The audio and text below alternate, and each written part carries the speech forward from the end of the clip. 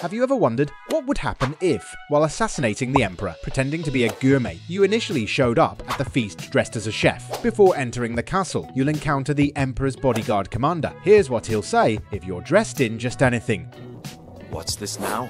An order of His Eminence, possessor of these papers. The gourmet. By Azra.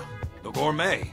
I'm sorry, I didn't realize. You're not dressed as I would have suspected. But what if you dress up as a chef? I decided to test it out. First, I needed to get the right attire, so I couldn't think of anything better than heading to the Blue Palace kitchen. There, I found a chef whom I successfully eliminated and took his chef's attire. After all, I am a member of Dark Brotherhood. Following that, I hurried straight to the commander, and here's what he said in that case.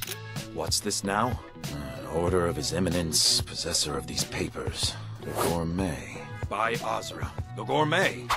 I'm sorry. Your clothes, of course. I should have realized. Please, excuse my ignorance.